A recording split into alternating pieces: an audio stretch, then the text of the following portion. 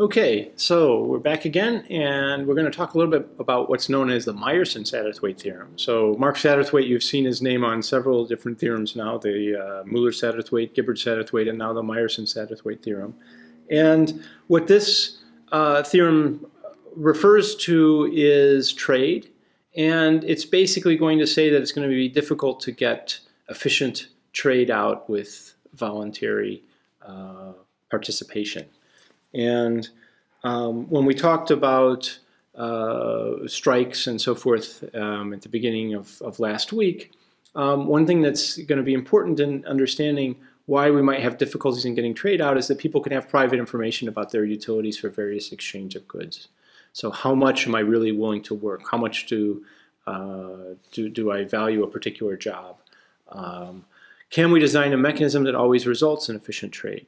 Are strikes unavoidable? That's the basic essence here.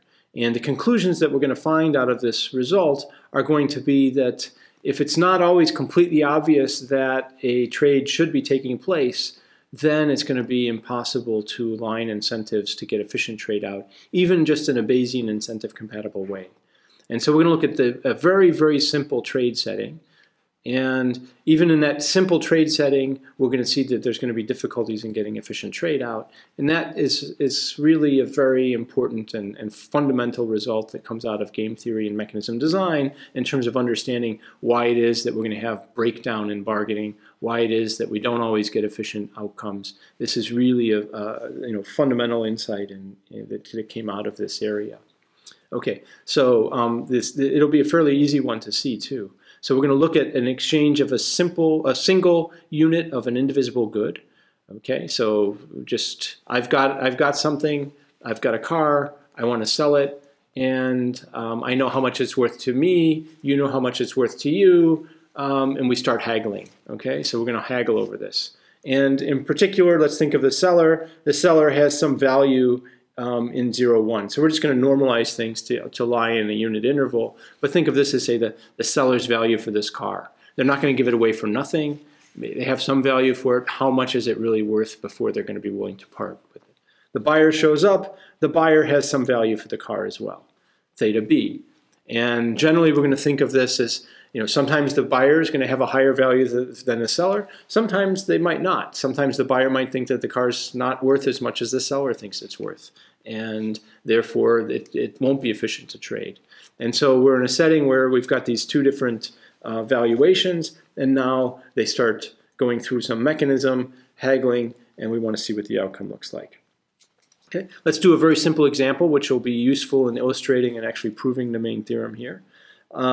So let's think of a situation where the buyer's value can either be very low, 0.1, or high at 1.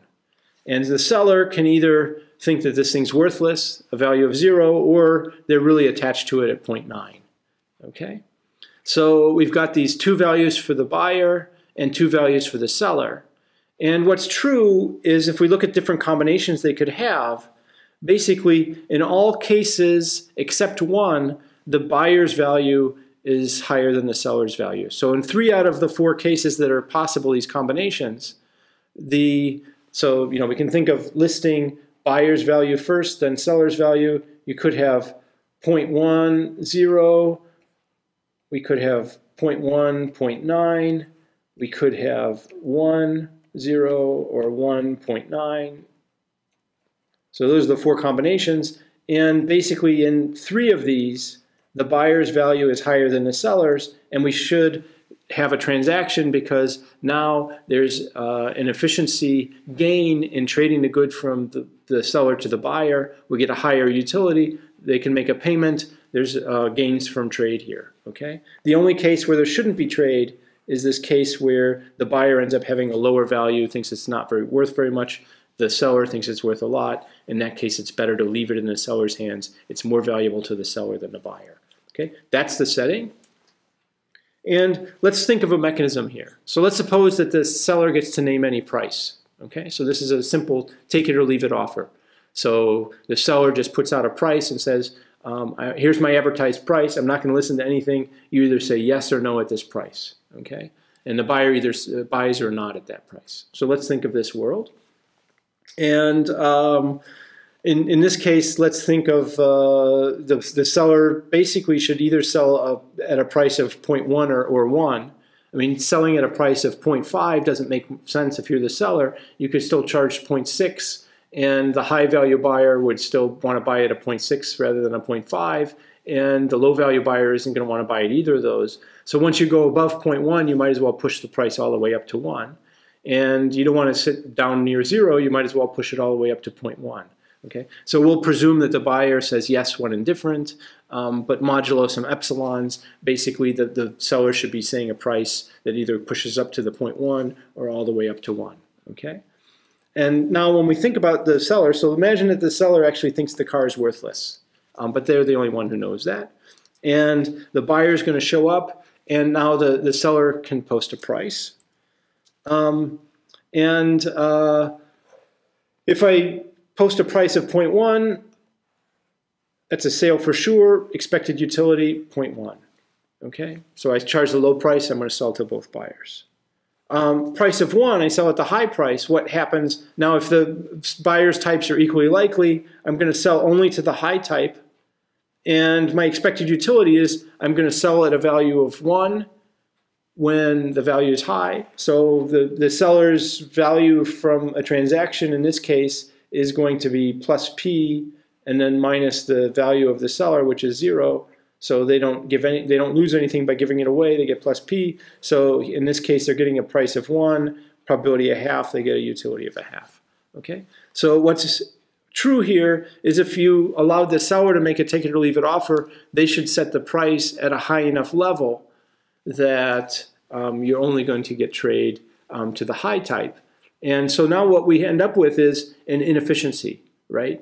So even though the seller's value is 0, when the buyer's value is 0.1, we're not getting a trade. Okay, so there's where the inefficiency is. Sometimes the buyer has a higher value than the seller, and we're not getting trade. Okay, so that's the basic inefficiency. So we're better off to set the high price in terms of the seller, and we get inefficient trade. These don't trade even though they should. Okay, what about other mechanisms? Well, let's suppose that we sort of forced the seller to somehow charge a lower price, or the buyer said, okay, after the fact, and the seller sets this high price of 1, the buyer comes back and says, really, it's too bad. I was the low value buyer. You really should have sold it to me. I was willing to pay 0.1. You still walk away with something for this. If the seller actually sells when you tell him that story, then the high value buyer might as well tell that story, right? So the high value buyer is going to want to pretend to be the low value buyer and drive the price down to 0.1. So the basic difficulty in getting this is if you're willing to sell at the low price to the low buyer, the high price buyer can try and pretend to be the low price buyer. And so the incentive compatibility condition is going to mean it's going to be very difficult to get efficient trade, always be getting the good to be sold when you want it to, and not have people try to pretend to be somebody else. So the mechanism is not going to work if we actually want to get efficient trade out. Okay, so what does the theorem say? It says that there exist distributions on the buyers and sellers' valuations such that there does not exist any mechanism which is going to be Bayesian incentive compatible, which is efficient, weekly budget balanced, and interim individually rational. So if you want to make the decision of, in this case, trading always when you should and not trading when you shouldn't, making sure that it's weekly budget balanced so that the amount that the buyer pays is at least the amount that the seller gets. So we're not having to stick in extra money in order to make this thing work. And it's interim individually rational, so individuals don't want to walk away once they're told their value and told what they expect to get out of this mechanism. They don't want to walk away from the mechanism. Okay, so that's the theorem. And before we go into the proof, let me say a little bit about why this first part says there exist distributions for which this is true. There are some situations where you could get efficient trade. Okay, and let me just go through one to make clear what's going on here. Suppose that we were in a situation where the buyer's value is always above some value V and the seller's value is always below that. Okay, so there's some level V, and we know that buyers always value these cars more and sellers always value the cars less.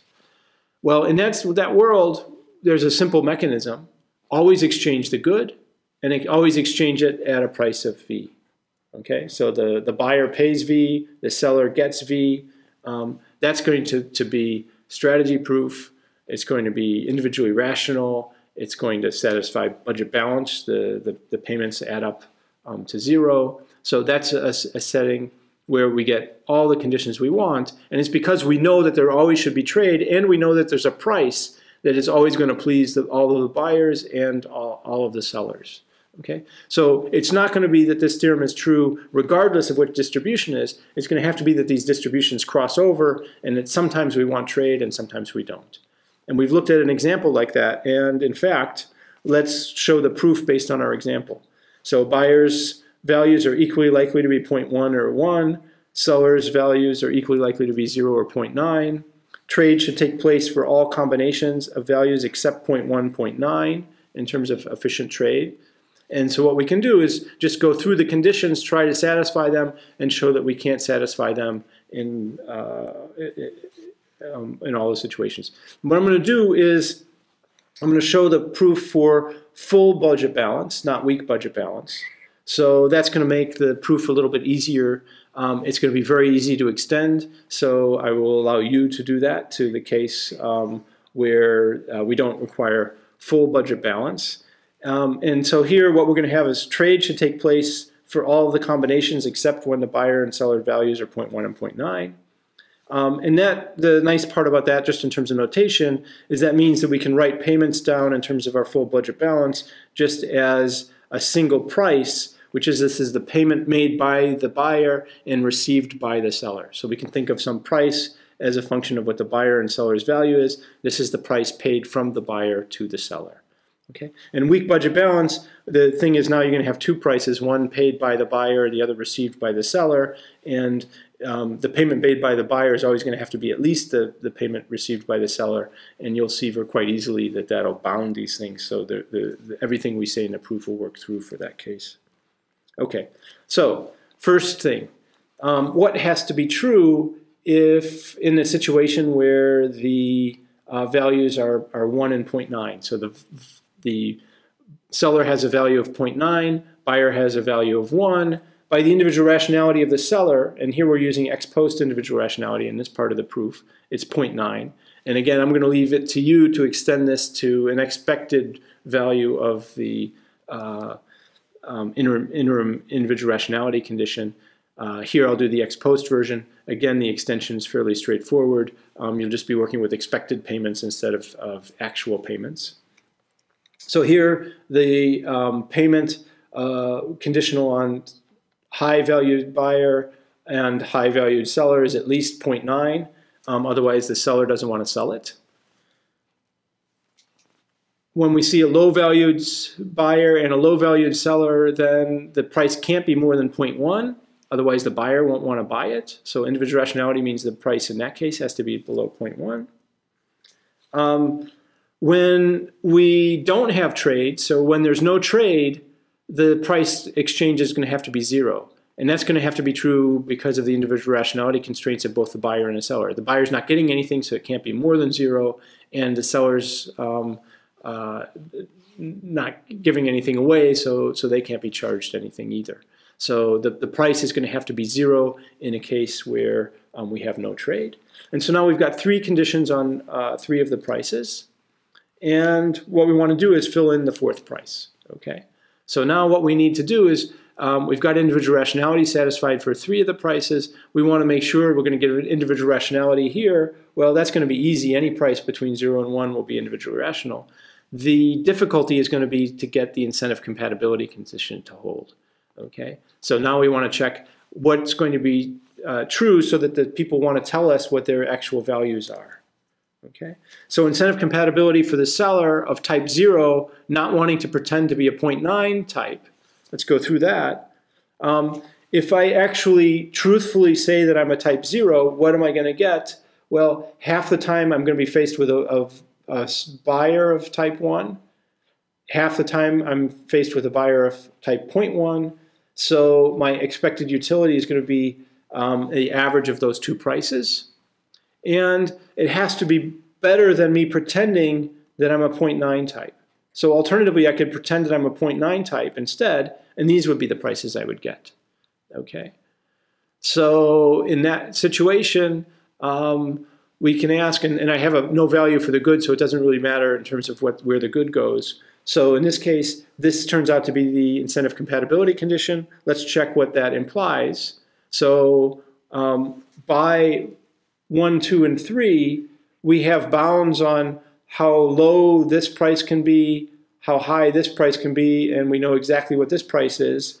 So we know that this last one has to be 0.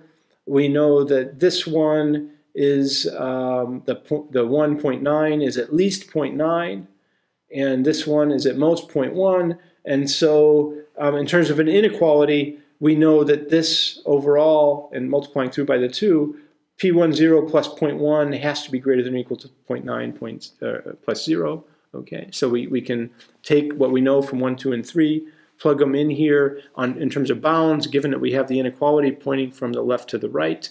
And that tells us then that P10 has to be at least 0.8. Okay, so in order to make sure that the seller doesn't want to pretend they have the high value when they really have the low value, the price is going to have to be at least 0.8 when they have the low value and the buyer has the high value. Okay.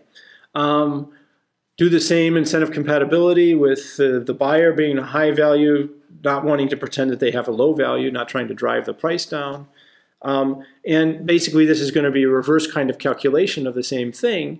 And given all the symmetry here, it's not going to be surprising. You can work through the details, do exactly the same kind of calculation, and what do you end up with? 1, 2, and 3 now are going to imply that this price has a cap of 0.2.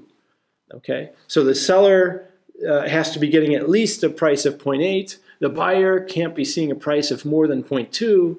Well, it's going to be difficult to find a price which is at least 0.8 and also no more than 0.2 at the same time. Okay, that's impossible. So that's the end of the proof. Basically, once we put in the individual rationality conditions, then the incentive compatibility conditions are going to say the price has to be pretty high to keep the seller honest, and the price is going to have to be very low to keep the buyer honest. Can't do that at the same time. No price is going to work. So incentive compatibility plus individual rationality plus having trade exactly in the right situations is going to be impossible. So in terms of summary, what have we learned? Private information about values necessitates some inefficiencies in voluntary trade, and it leads to sort of a basic tension between incentives and efficiency. And this is really impossible to get around. And one thing to emphasize here, and this is sort of the power of the revelation theorem, think of any mechanism you would want, right? Think of any mechanism. If that mechanism somehow has equilibria that lead to efficient trade, we can write that mechanism as a direct mechanism.